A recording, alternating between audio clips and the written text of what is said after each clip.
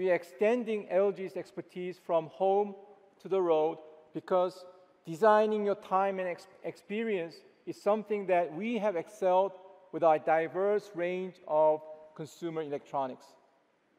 It's been a little short of 1 year since we announced an open source edition of webOS.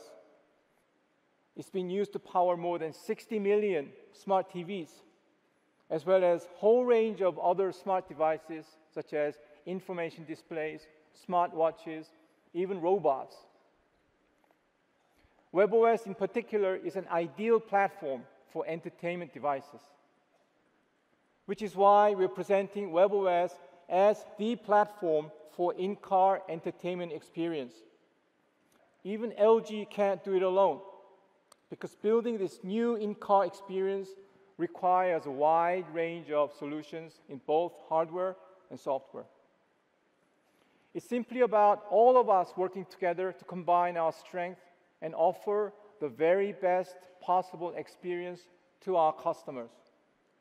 We are already working with a number of innovative partners like Adient, HERE, QT, and Luxoft